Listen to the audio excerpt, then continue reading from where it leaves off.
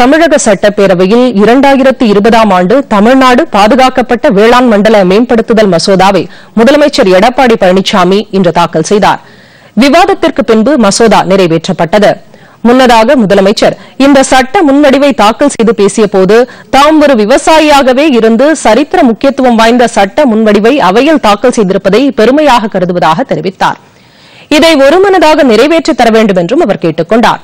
இந்த மசோதா ஆய்வுக்கு எடுத்துக் கொள்ளப்பட்ட போது பேசிய எதிர்க்கட்சித் தலைவர் மு.க.ஸ்டாலின், துணைத் தலைவர் துரைமுருகன் இதில் பல்வேறு குழப்பங்கள் இருப்பதால் விவாதித்து முடிவெடுக்க செலக்ட் கமிட்டிக்கு இதை அனுப்ப வேண்டும் என்று வலியுறுத்தினார்கள். காங்கிரஸ் சட்டமன்ற கட்சித் தலைவர் ராமசாமி, இந்திய யூனியன் முஸ்லீம் லீக் உறுப்பினர் முகமது அபுபக்கர் ஆகியோரும் இதே கருத்தை தெரிவித்தனர். இதற்கு பதிலளித்து பேசிய முதலமைச்சர், இந்த மசோதா தொடர்பாக சட்ட வல்லுநர்களுடன் கலந்தாலோசித்து தேவையான அனைத்து அம்சங்களும் இடம்பெறச் செய்து தாக்கல் செய்திருப்பதாகவும், இந்த சட்டம் விவசாயிகளுக்கு பயனளிக்கும் என்றும் வேளாண் விளைநிலங்கள் உறுதியாக பாதுகாக்கப்படும் என்றும் கூறினார். இது தொடர்பாக மேலும் விரிவான விளக்கமளித்த சட்டத்துறை அமைச்சர் சி.வி. சண்முகம், விவசாய விளைநிலங்களை பாதிக்கும் ஹைட்ரோ கார்பன் திட்டம் எதுவும் காவிரி டெல்டா பகுதியில் இதுவரை எதுவும் செயல்படுத்தப்படவில்லை என்றும், இனிமேலும் அத்தகைய திட்டத்தை மாநில அரசு அனுமதிக்காது என்றும் உறுதி கூறினார். முதலில் இந்த சட்டம் நிறைவேறட்டும், அதன் பின்னர் எதிர்க்கட்சிகளின் ஆலோசனைகளின்படி தேவையான திருத்தங்களை செய்து கொள்ளலாம் என்று குறிப்பிட்ட அமைச்சர், இந்த சட்டத்தின் மூலம் காவிரி டெல்டா பகுதி விவசாய நிலங்களும் விவசாயிகளும் நிச்சயம் பாதுகாக்கப்படுவார்கள் என்று கூறினார்.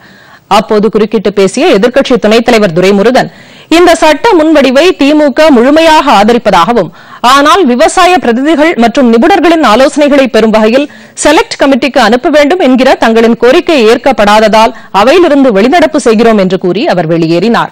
அதனைத் தொடர்ந்து மு.க.ஸ்டாலின் உள்ளிட்ட திமுக உறுப்பினர்களும் காங்கிரஸ் உறுப்பினர்களும் வெளிநடப்பு செய்தனர்.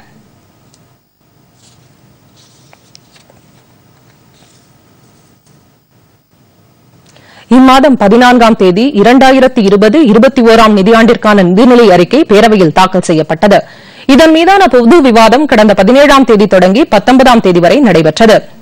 இந்த விவாதங்களுக்கு துணை முதலமைச்சர் ஓ பன்னீர்செல்வம் இன்று பதிலளித்து பேசினார். மாநில அரசின் வருவாயை பெருக்குவதற்கு ஆலோசனைகள் வழங்குவதற்கான நிபுணர் குழு அமைக்கப்படும் என்பது உள்ளிட்ட பல்வேறு கருத்துக்களை அவர் தெரிவித்தார். இதையடுத்து பேரவையில் தாக்கல் செய்யப்பட்ட மசோதாக்கள் குரல் வாக்கெடுப்பு மூலம் நிறைவேற்றப்பட்டதும், அவை முன்னவர் கொண்டுவந்த தீர்மானத்தின் அடிப்படையில் சட்டப்பேரவை மறு தேதி குறிப்பிடப்படாமல் ஒத்திவைக்கப்படுவதாக பேரவைத் தலைவர் தனபால் அறிவித்தார்.